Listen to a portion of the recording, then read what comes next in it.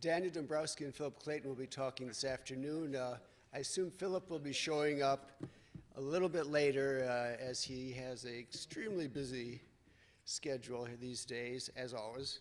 But speaking first will be Daniel Dombrowski, professor of philosophy at Seattle University, and I discovered born the same year as I was, which will remain anonymous. Author of 17 books, and we all have a huge debt of gratitude, the editor for the Journal of Process Studies. No small task, and of course, noted vegetarian. So I believe you're speaking on David's turn from beef to beets. Am I correct on that? No. He will be speaking on mind-body problem. On the mind-body problem. Well, I'd love to hear that. Thank you. Well, welcome up here. Please welcome Daniel Dombrowski. Thanks, John.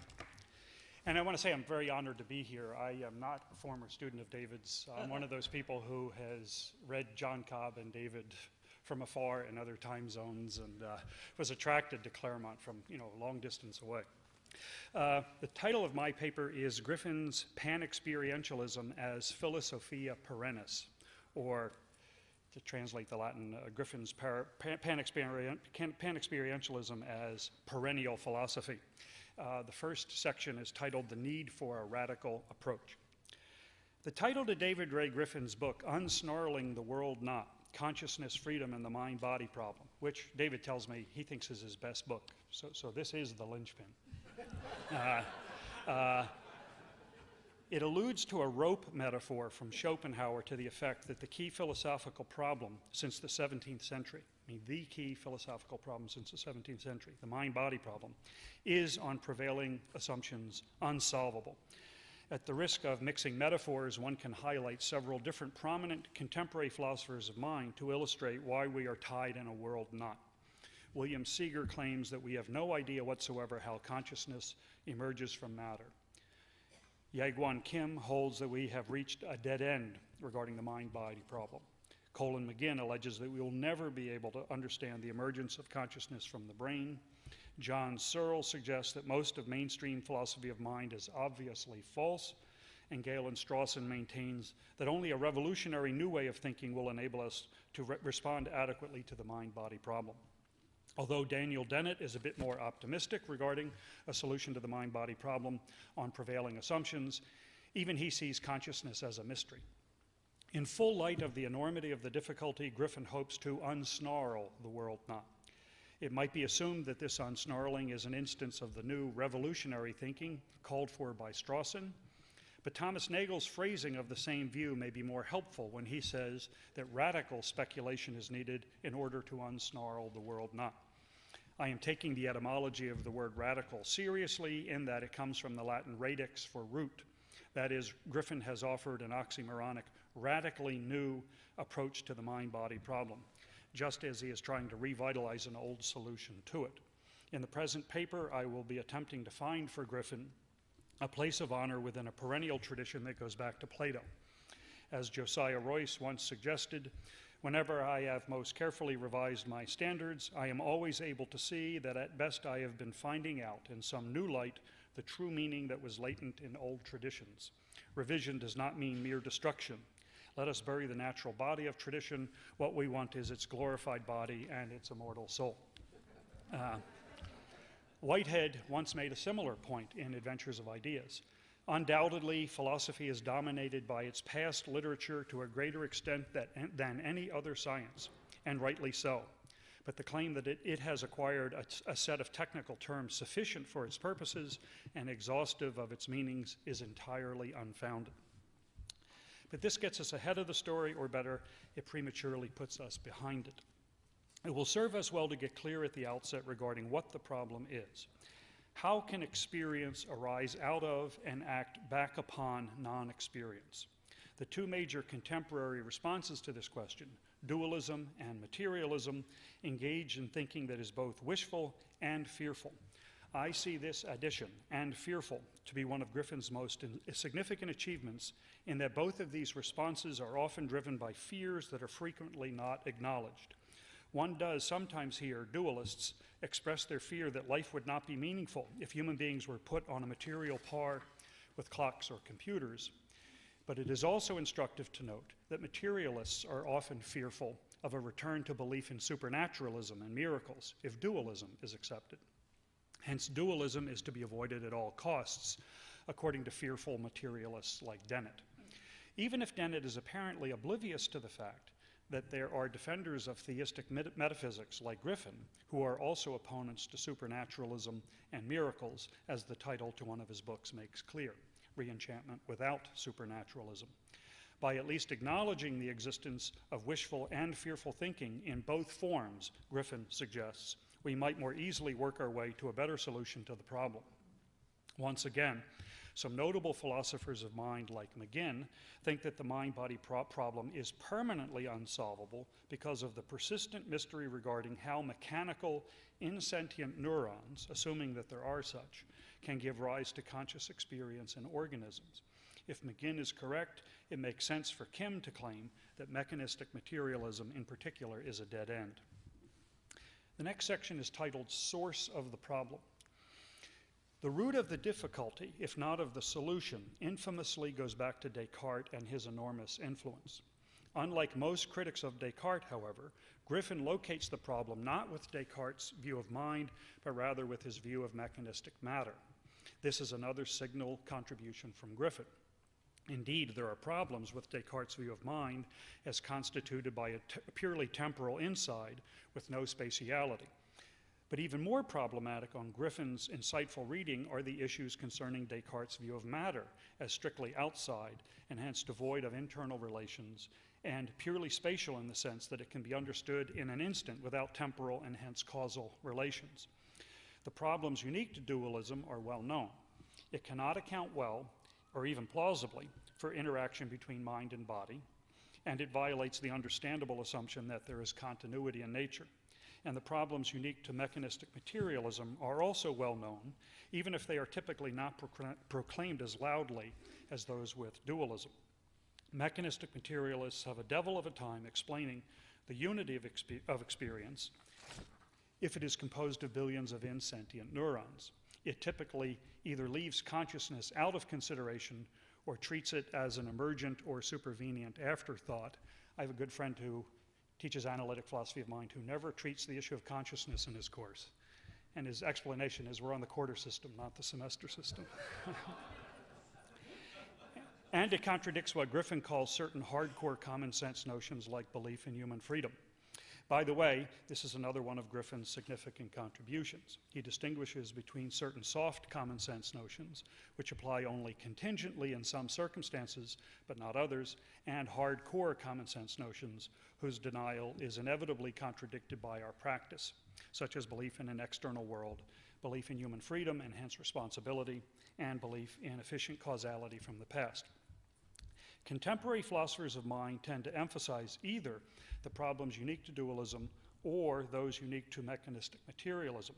But from Griffin's radical pan-experientialist standpoint, which lies outside the provenance of either dualism or mechanistic materialism, it is clear that there are some problems that are common to both dualism and mechanistic materialism. Among these are difficulties in determining where the line should be drawn between experiencing and non-experiencing beings, a difficulty that is avoided in pan-experientialism, as we will see, in accounting for consciousness in some fashion other than as the great exception in nature, and in explaining how experience could emerge out of machine-like non-experience. All of these problems, those unique to dualism, those unique to mechanistic materialism, and those shared by dualism and mechanistic materialism, can be traced back to Descartes' views, especially to his view of machine-like matter. If mind is supposed to be pure temporality with no spatiality, and if matter is supposed to be pure spatiality with no internal duration and no experience of temporal passage, then the remarkable view of Whitehead, embraced in a nuanced way by Griffin, stands in stark opposition. Now, this is a quote from The Concept of Nature of Whitehead. It's one that I think hardly ever gets quoted. The mutual structural relations between events are both spatial and temporal. If you think of them as merely spatial, you are omitting the temporal element. And if you think of them as merely temporal, you are omitting the spatial element. Thus, when you think of space alone, or of time alone, you are dealing in abstractions. Namely, you are leaving out an essential element in the life of nature as known to you in experience. It should be emphasized that there's one sort of emergentism that is acceptable to Griffin, the emergence of complex experiences out of the simple experiences of actual occasions or events or microscopic organisms. What is unintelligible is the emergence of an experiential inside out of non-experiential bits of machinery governed strictly in terms of external relations. The latter sort of emergence would involve sheer magic, as the pan-experientialist geneticist Sewell Wright put it. Even the materialist J.J.C. Smart points out colloquially that no enzyme can catalyze the production of a spook. That is, the conscious experience that arises out of the primitive, pre-conscious, yet experiential, organic reality of brain cells is, at least in principle, understandable. What is unintelligible is the idea that complex conscious experiences arise out of completely insentient, non-experiential mechanical constituents. Once again, the root of the difficulty is to be found in Descartes' view of matter as vacuous actuality, devoid of temporality, experience, and internal relatedness to the past. The debate between dualism and mechanistic materialism is a family quarrel on Griffin's view, in that the latter takes its meanings of both mind and matter from the former. Another way to put the point is to say that mechanistic materialism just is dualism in disguise. Once the dualistic ghost in the machine is exorcised by the materialist, what is left is the same mechanized nature that characterized almost all of reality on the dualist's own terms, the exceptions being the relatively infrequent ghosts in a predominantly mechanical world. We will see that Griffin's way out of these difficulties involves not only avoiding the view of matter as vacuous actuality, that is, as devoid of any sort of internal becoming or experiential mattering, but also avoiding the view that insentient aggregates of sentient constituents, for example, rocks or telephones, are the most concrete realities. This view is an instance of the fallacy of misplaced concreteness if the res vere are concrete occasions of momentary experience. Another case of the fallacy of misplaced concreteness is found when high-level consciousness is seen as the primary, most concrete reality, when in point of fact such consciousness is rather rare and abstract in contrast to ubiquitous organic feeling of a more primitive sort. Both bottom-up mechanistic materialism and top-down dualism approaches to the mind-body problem ultimately lead to insoluble problems regarding the initially excluded reality. Pan-experientialism promises a higher degree of integration of our knowledge than its alternatives, but not at the expense of explanatory adequacy. The Cartesian view of matter, as well as the reductionist view of matter, as vacuous actuality is, it should be noted, never experienced by us. Belief in matter of this sort is the result of high-level abstraction involving concepts like extension and mass. It is precisely this pulpy character of vacuous actuality that makes the emergence of experience out of it difficult, if not impossible, to understand. The next section is titled Being is Power. The thesis of the present paper is that Griffin's unsnarling of the world not is a highly original, indeed courageous, presentation of a very old view that goes back to Plato. At one point in his book, Griffin acknowledges this in a reference to Plato that unfortunately did not make it into the index of the book. The passage in question is from the Sophist, where the Eleatic stranger, presumably Plato, offers the following definition of being, and I quote, "I suggest that anything has real being that is so constituted as to possess any sort of power, either to affect anything else, or, ite, to be affected, in however small a degree, by the most insignificant agent, though it be only once. I am proposing, as a mark to distinguish real things, that they are nothing but power, dynamis." Two terminological observations are needed. First, It is no accident that the Greek word for power, dynamis, is also the root of our word dynamic, and it is precisely this identification of being with organic, dynamic power that makes Plato's later metaphysics so appealing to process thinkers like Whitehead, Hartshorne, Griffin, and myself. In these thinkers, dynamic power is the organic drive of the universe. Second, Plato's use of or, ite, however, would have to be changed to and, kai, in order to be congruent with Griffin's view. This is because the mind-body problem cannot be solved as long as it is assumed that there are some beings that can act on others, but nonetheless remain completely unmoved by others on the one hand, while there are other beings, vacuous actualities, that can supinely be acted upon by others, but that exert no agency on the other. On Griffin's view, the primary beings are actual occasions that have both the dynamic power to receive influence from the past and the dynamic power to creatively render determinate in the present what were once future determinables. Mainstream philosophers of mind need to be reminded that Griffin's view is not pan-consciousness, but pan-experientialism.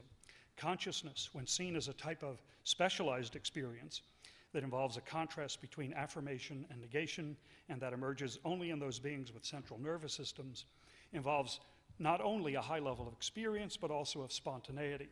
Even though experience and spontaneity are distributed throughout nature, consciousness is not. This point is worth emphasizing because of the alleged implausibility of Griffin's pan-experientialism, an implausibility that would be quite understandable if pan-experientialism were to be equated with pan-consciousness. I suspect that pan-experientialism would have fewer critics if they realized that it is a view that is part of the effort to thoroughly naturalize the world, to rid it of both supernaturalism and its anomalous status when it is interpreted by the Siamese twins joined at the hip, dualism and mechanistic materialism. That is, naturalism and physicalism are not synonyms for materialism. Griffin's view is both naturalistic and physicalist, but it is not a type of materialism if this term refers to the Cartesian belief that matter consists in purely external relations with no internal relations or experience. That is, Griffin's view is not materialist if matter refers to vacuous actuality. Further, pan-experientialism is not only a type of naturalism, it's a type of monism, in that on its basis there is only one sort of actuality: actual occasions with a physical pole, which has the dynamic power to receive influence from the past, and a mental pole, which has the dynamic power to bring about at least a partially novel advance into the future. Because experience, which at its highest levels gives rise to consciousness, is not the great exception to everything else that is going on in nature. Pan-experientialism provides hope that the mind-body problem can be responded to adequately. Griffin starts from the realization that our experience is itself a part of nature. It is nature known from the inside, which does not commit Griffin to the dualistic implications often found in introspectionist psychology. Generalizing from this experiential nature that we know best, we can claim that experience is the very nature of nature. The feelings one has of what happened in one's past a second ago provide an analogy for what happens all the way down in nature. This view avoids the problems that are created in dualism and mechanistic materialism when experience is, in effect, placed outside of nature. In a word, mechanistic materialism is half-hearted. Or again, Griffin agrees with dualists and mechanistic materialists that it is crucial that we observe nature, but he insightfully disagrees with them in claiming that the most direct way to observe nature is to observe it working in ourselves as experiencing beings. The Platonic view that Griffin defends is metaphysical or transcendental in the sense that he is offering an account of the universal characteristics of experiencing individuals, which is something of a redundancy for pan-experientialists. These characteristics would include both the dynamic power to feel causal influence from the past, to prehend the physical forces that impinge on an experiencing individual, and the dynamic power to add something new in however slight a way. Griffin speaks of a perpetual oscillation in that there is duality within each organic event, wherein efficient causation from the past yields to a literal decision, a cutting off of some possibilities regarding the future, which then yields to efficient causation being exerted on future events, and so on ad infinitum. Because each event is subject for itself and an object for others, no event is simply a subject or simply an object, contra-dualism and mechanistic materialism. Reality is characterized by the power in subjects that become objects. This stance is compatible with the view that every event has a physical aspect of receiving efficient causality from the past. Hence, Griffin's position can be described as a type of physicalism, even if it is not a type of materialism, wherein there are vacuous actualities that are simply mechanical objects. Finally, this pan-experientialist characterization of the real as constituted by dynamic centers of power applies to electrons, organelles, cells, simple animals, mammals, primates, and human beings, as the mental pole expands at each level, but never to the point where the physical pole vanishes. The claim that being is power has clear theological implications. If there were an omnipotent being with all power, then such power would be exercised over absolutely nothing, or over the absolutely powerless, neither of which makes sense if any claim regarding what absolute nothingness is itself contradictory, and if being is power, respectively. Hartshorne puts the point in an insightful way. Whitehead does not limit the power of God as compared to some conceivably more powerful being. He merely points out that there is a social element in the very idea of power. In Whitehead's terms, every occasion is in some measure self-determining and in some measure passive, receptive toward the self-determinations of others. Creativity is not a power, but just power. It is in a sense, to be is to create, and belief in a so-called inorganic nature is the result of the very slight degree of creative power found there. The next section is titled From Plato to Descartes and From Descartes to Kant, so we're going to make some progress here chronologically. The question understandably arises, if Plato was close to a defensible position regarding the relationship between mind and body, what happened in the period between him and Descartes, and by implication, between him and where we are today with the mind-body dead end? A short answer to this question would point to Plato himself as the culprit. To be sure, there's much in Plato's dialogues that is congenial to Griffin's pan-experientialism, in addition to the above definition of being as dynamic power in the sophist. For example, there are passages in Plato's dialogues that hint at pan-experientialism in the Phaedrus and Laws and Epinomis. In that psyche, defined in terms of self-motion, is required in order to understand the dynamism of the natural world. By contrast, there is also well-known evidence in Plato, and a great deal of it, that supports the case for dualism.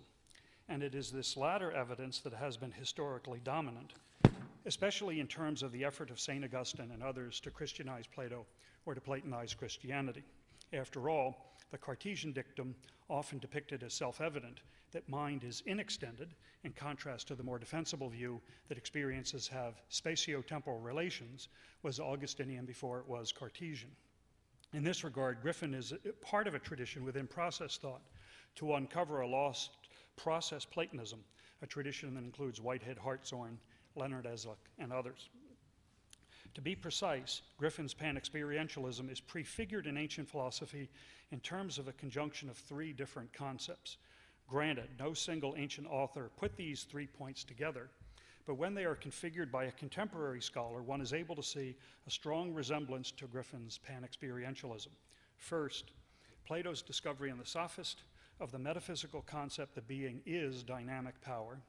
Second, his definition of psyche and the Phaedrus and Laws in terms of self-motion, a definition that is amplified by Aristotelian hylomorphism and kinesis. And third, the Epicurean belief that ultimate reality is atomic in character. When these three concepts are put together, one derives a view wherein dynamic power and self-motion are seen to go all the way down. Because of Whitehead's frequent criticisms of the subject-predicate logic in Aristotle, based as it is on a metaphysics centered on the substance-accident distinction, some process thinkers have concluded that process metaphysics is completely removed from Aristotle and from those he influenced in medieval philosophy. But the situation here is just as complicated as it is regarding Plato. For example, Two very scholarly books have recently appeared, written by Thomists, heavily influenced not only by Aristotle but also by Whitehead, speaking of James Felt and Norrie Clarke. And both are somewhat favorably disposed toward Griffin's view. These process-enriched Thomists try to rescue Aristotle and Thomas from the charge that there is insufficient dynamism in metaphysics, with Whitehead providing the inspiration for their efforts. In the Aristotelian Thomistic tradition, on their interpretation, matter is not the vacuous actuality it is in Descartes, in that it is always informed. Or again, the whole point to Aristotelian Thomistic hylomorphism is to suggest that matter without form and form without matter are the results of abstraction, in that concrete reality is populated by form bodies, or mind bodies, or soul bodies, to coin terms that try to capture the non-dualistic character of hylomorphs. Now, trying to say those terms quickly to give you a feel for the fusion of mind and body in that tradition. The Aristotelian idea that mind is, in a manner, all things is a protest against the view that mind is what is left over when one abstracts away from either behavior or matter. Rather, matter in motion just is mind in some fashion. Griffin's view is also medieval in the sense that scholastic thinkers often distinguished, albeit inconsistently, between the categories, which were concepts that were applicable to all creatures but not to God, and the transcendentals, which were concepts that were applicable to all beings, including God. It is often noticed that among the transcendentals were oneness, goodness, truth, and beauty. In addition, there was power, the ability to influence others, and, in the process thinking exemplified by Griffin, the ability to be influenced. That is, one way to interpret what Griffin is doing is to say that the dynamic power to receive influence from others, as well as the dynamic power to creatively advance beyond such influence, in that there are never sufficient causal conditions from the past to determine completely concrete actuality in the present, although there are necessary conditions of some sort, is a transcendental. As before, it is Descartes and his legacy regarding matter that is Griffin's adversary, not pre-modern philosophy, whether ancient or medieval. Whitehead, it will be remembered, thought of his philosophy as a recurrence to pre-Kantian modes of thought. In this regard, it is instructive to remember that no less an authority than Yvon Leclerc thought of Whitehead as a dynamic hylomorphist. My point here is to highlight the long tradition in philosophy that Griffin is not only revitalizing, but advancing after a 3-century slowdown due to Descartes' influential view of matter as vacuous actuality. As Whitehead once said, and as I think Griffin should affirm, nothing in thought is ever completely new. Griffin is not being denigrated, nor is Whitehead, when they are seen as important footnotes to Plato. Although Griffin mentions only briefly the pre-modern roots of his pan-experientialism, he pays careful attention to certain developments in modern philosophy that indicate the pushback that has occurred or that could occur with respect to the Cartesian view of matter and its effect on dominant modern and contemporary views of mind. For obvious reasons due to Leibniz's own panpsychism, especially in monadology, Griffin notes the importance of this great thinker. But Leclerc also alerts us to Leibniz's similarity to Aristotle. Newton insisted that an active principle had to be operative in nature and not ex machina, as in Descartes. But Leibniz thought that Newton did, in fact, unwittingly fall victim to the use of ex machina devices. Leibniz's defense of something fundamentally active in nature was seen by him as a return to the Greeks, specifically to Aristotle's idea that physical existence were characterized by kinesis and dynamis. On Leclerc's interpretation, which adds historical depth to Griffin's view, both Leibniz and Whitehead signal a revitalization of the Aristotelian doctrine of internal change in power and matter and a denigration of the Cartesian denial of internal change and power. A denial, as Griffin notes, that has largely persisted to the present day. As Hartshorne puts the point, if upon the wreckage of Newtonian materialism a new worldview is to arise, then Whitehead's system is the most important single indication of what that worldview would look like. It is customary to emphasize the fact that Hume awoke Kant from his dogmatic rationalist slumbers that were induced by Leibniz, Christian Wolff, and others. To view things exclusively in this way, however, is to fail to consider the possibility that the Leibnizian view may be more compatible with contemporary science than other modern views, including Kant's. Consider the idea that the usual classification of natural things as inanimate derives from a neglect of microscopic activity, as in the kinetic theory of heat, or the view that even rocks are in motion in their microscopic parts. That is, scholars tend not to accentuate the degree to which Leibniz's panpsychism had an influence on Kant. As a result, there is perhaps understandable tendency to read Kant's phenomena-noumena distinction as being almost exclusively under the influence of Descartes. It is one of Griffin's signal achievements that he makes a convincing case for the claim that Kant, in his Dreams of a Spirit Seer, came closer to pan-experientialism than most scholars realize, specifically in his discussion of what will later be called noumenal things in themselves, in contrast to the phenomenal world as it appears to us. In this early work, Kant seems to think that either we should remain agnostic regarding things in themselves, or we should agree with Leibniz that they are instances of psyche. As is well known, Kant eventually opted for the former alternative. But the prominent place given to the latter alternative by Kant should not escape our notice, especially because it has not received the attention it deserves, and hence may have unanticipated strengths. Kant appears to rebuke those who ridicule Leibniz's panpsychism, because if we had to state what physical reality is in itself, we would have to follow Leibniz. Consider the following. In some sense, we know ourselves from the inside and other beings from the outside.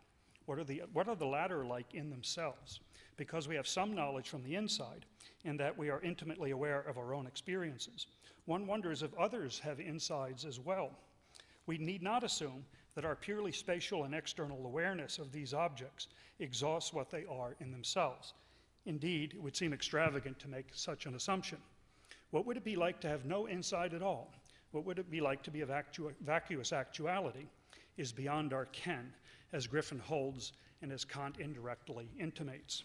It is consistent with Griffin's view to emphasize that Kant refused to identify things in themselves with lifeless matter and left open the possibility that they were instances of experience. We should be clear that when we experience green in a grove of trees, our immediate source for this experience are events that take place in living cells in our eyes and in the brain. Some quality is abstracted from these events and transformed into what we experience as greenness. Whitehead speaks of transmutation. This process of transforming many received data into one patch of experienced greenness is a mental operation that cannot be supposed to be enjoyed by cells in the optic nerve or in the brain in exactly the same way that it is found in human experience. But on the pan-experientialist view, there must be some quality analogous to greenness that the cells experience. Or again, if one has a toothache, and if the transmission of the agitation from the cells in one's tooth to the brain is interrupted by an anesthetic, the cells may continue to have the same feelings as before, even if they are not transmuted into human experience. Because a single unitary experience of a human being is molded out of many stimuli, evidence from the 5 external senses, thousands of influences from the past, billions of experiences exerting their influence via brain cells, mechanical or automatic predictability is not likely. That is, prediction is limited not merely by our ignorance, but is rather due to the creative synthesis that is experience itself. Those who might come to appreciate Griffin's pan-experientialism in the future may very well be like the character in Molière, who did not realize that he had been speaking prose all of his life. I'm going to stop the historical part there and have one more section about historical thinking in general. If I had more time, I would not talk about the German idealists, but I would talk about the English romantics, who stole a lot of their ideas, if you read Coleridge's Biographia Literaria from the German idealists. So that is one big section I would like to include if I had more time. So I wonder if I could talk a little bit about historical thinking in general and then call it quits.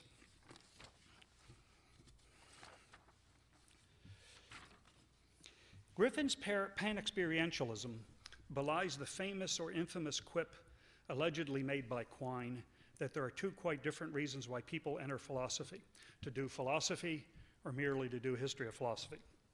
It has been the purpose of the present paper to argue that regarding Griffin's pan-experientialism, these 2 are not mutually exclusive. That is, thinking about the mind-body problem is historical thinking via Plato and Descartes, whether or not philosophers of mind realize it. To admit this much, however, is not necessarily to commit to the intellectually conservative claim that we stand on the shoulders of giants like Plato, in that it is equally true to say that we stand in their, for example, Descartes' dark shadow. Once again, to be is to exhibit both the dynamic power to prehend causal influence from the past and the dynamic power to unsnarl knots. It should be noted that what it means to be a process thinker in the wake of Griffin is to say not only that the reality of events is successive, but also cumulative. Through prehension of causal influence, the present, in a way, includes the past. Hence, we should be suspicious of thinkers who largely dispense with philosophers from previous centuries. Intellectual history is one of the principal sources for contemporary wisdom, including wisdom regarding what has come to be called the mind-body problem. Or again, to be a process thinker in the wake of Griffin is to hold that becoming is both cumulative and creative, in that the new at any moment is not already in the cards or entailed by previous events or conditions. Nonetheless, the cumulative character of process means that these conditions are in some sense contained in the new. In Hartsonian terms congenial to Griffin's project, each instance of becoming is a creative synthesis. David Ray Griffin is to be thanked for alerting us to the fact that it is a new ballgame in philosophy of mind, in that pan-experientialism is now a reputable player. Understanding this fact, however, is extremely difficult without an awareness of earlier games and earlier players. Process thinkers, it should be noted, have defended this view throughout the 20th century. Whereas, the analytic philosophers of mind who are panpsychists came on this just a few years ago. That is, Griffin has shown that pan-experientialism will not go away simply because it has been largely ignored for a mere 300 years. To paraphrase Emerson, for my own purposes, when the half-gods of dualism and mechanistic materialism depart, the gods of pan-experientialism can arrive. Thank you.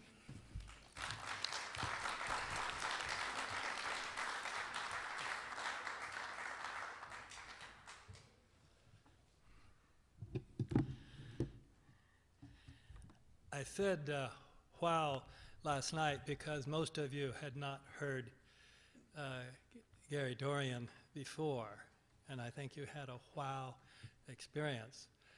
We've heard a bunch of other excellent speeches, but most of you have heard these people before, so you were not surprised. But there's a reason to lift up Dan Dombrowski. Originally, the lecture on the mind-body problem was, and Starling World Knot, was to be given by a different philosopher. He was a good friend of mine. He is a good friend of mine. We had gone to a summer session together, 6 weeks of American philosophy, in which we had a whole week on Whitehead, and almost every day we played ping pong. So we became very close friends. Well, he wrote a very good review of the Unsnarling the World Knot, so it was natural to invite him to the conference. But then it turned out he had developed an illness that made it, he felt, impossible for him to come. Well, there were, as you see, we've gone very quickly and have many, many speakers here. There were still more people that I wished we could have invited. And in some cases, that turned out not to be possible. But in this case, we had held Dan Dombrowski in reserve as a kind of utility infielder who could do infielder, outfielder, who could play almost any position. And so when this philosopher couldn't come through, we turned to Dan Dombrowski. I pointed out, well, this guy can do anything. And he had never before written a book on the mind-body problem, I believe. Had you even written a paper on it? I don't know. Can you believe that he wrote this paper? Was his first paper on the mind-body problem. Pretty amazing.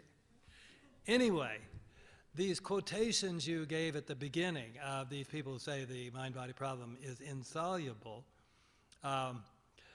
two of these, of course, were Seeger and Gale and Seeger was one of those, and he in the meantime has endorsed pan-experientialism. He came to the conference. He was not persuaded, but he went home and did some more work on it and started writing about panpsychism or pan-experientialism. And then this Galen Strawson, whom I had wished I would have invited to that conference, but just from a fluke, didn't, and invited Galen, Colin McGinn instead. It might have been very different. We might have had pan-experientialism becoming a popular movement 15 years ago if we had had Strawson. But anyway, it's going. You quote that statement from the philosopher who said, what is it? You cannot, a spook cannot be made out of enzymes cannot materialize a spook, or something like that. And to make clear what he was saying, by spook he meant a mind. He didn't mean a ghost or anything, he meant a mind. So he was saying that the idea of a mind is completely impossible because the body is physical and the physical can't produce something non-physical. So that's the problem of dualism or materialism, as Dan correctly say, equally bad. Now, China has took a almost instant loving for Whitehead and for our kind of postmodern philosophy. And the term, of course, the book was The Re-Enchantment of Science. And in that book, I was using the word re-enchantment not in the really proper way to use it, as I did later, meaning that the world has moral values inherent in it, but simply in this simpler way of saying that the physical world is alive. And that has always been the Chinese view. Xie may say something about that in his 7 minutes tomorrow. So that's a very interesting thing. So that there are a few people in China, and there are a few philosophers, hundreds of philosophers, and so this may take off in a big way, thanks to developments inside, like Galen Strawson, and then developments in China. Finally, let me conclude by saying thank you for reminding us of how much